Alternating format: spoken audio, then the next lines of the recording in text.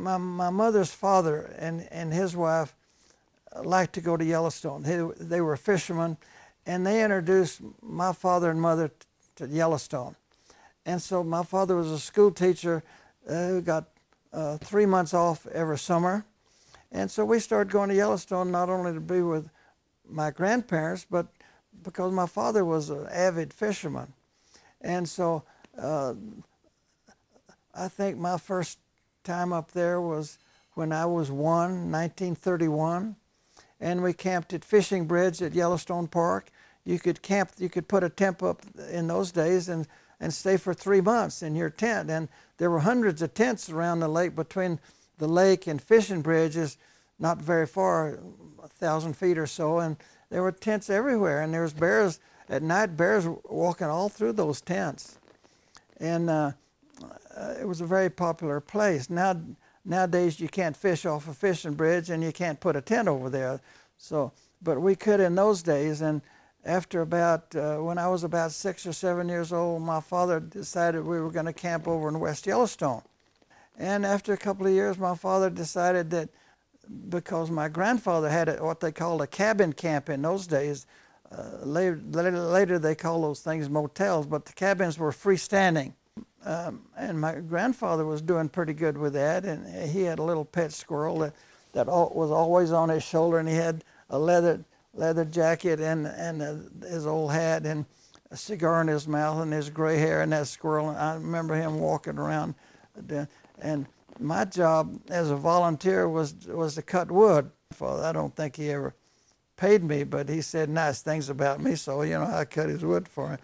But my father decided that was a pretty good idea, so he'd build a cabin camp. But instead of building them, we either traded, or I don't know how he got different cabins, but we'd move them over in one spot about a block or two from where my grandfather's cabin camp was on Boundary Street.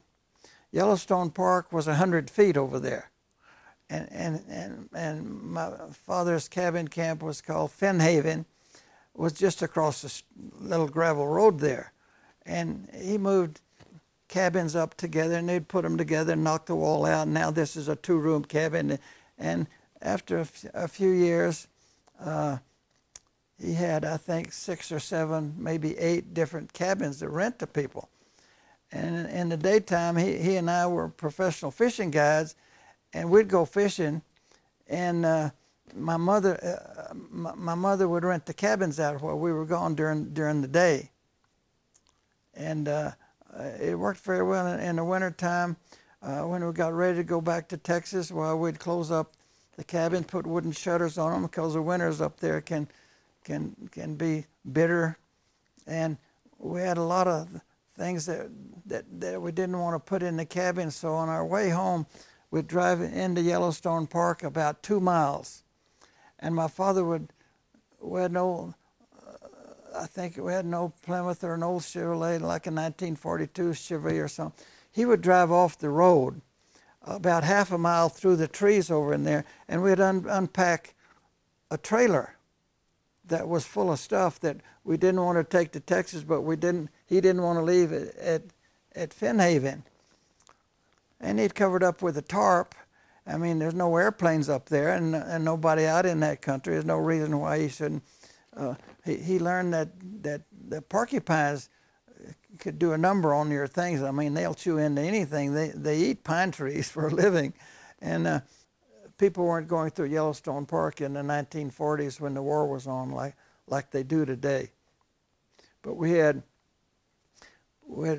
8 or 10 very special fishing places that we never did tell anybody about, and we could always go to one of those fishing spots and be the only ones there.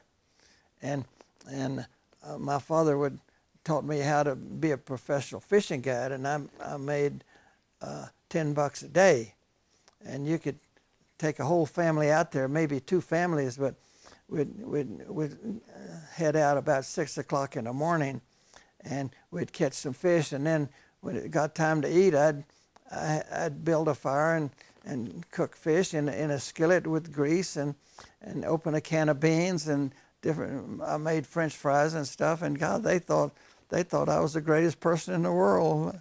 But my father always did that, and he taught me how to do that. And you deep fry trout and catfish. I mean, that's what he did. And the best eating in the world is out on the creek. Fishing for me meant going out on the river, catch 2 or 3 fish, and then go sit under a tree.